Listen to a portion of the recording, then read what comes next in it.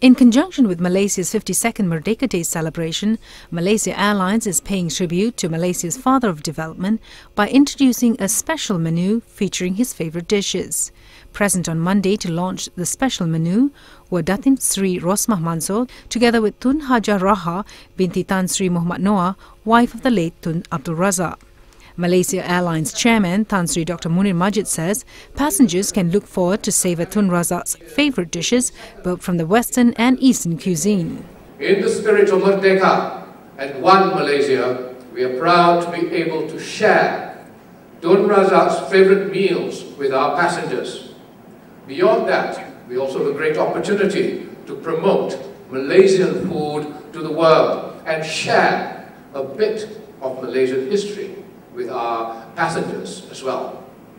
The highlights of the special menu are tomato rice with chicken korma, ikan asam pedas, chicken kuzi, roast beef tenderloin with Sarawak black pepper sauce, and Yorkshire pudding, traditional bread and butter pudding, and classic cream caramel. Malaysia Airlines chef, along with its main caterers, worked closely in consultation with Tun Razak to develop these dishes. These special dishes will be served on board business class of domestic flights to Penang, Langkawi, Johor Bahru, Sabah and Sarawak, as well as regional flights to Indonesia, Manila, Bangkok, Yangon, Hanoi and Singapore. Passengers across all classes travelling from Kuala Lumpur to London will also be served from this menu. Lucinda Joseph, The Star, Malaysia.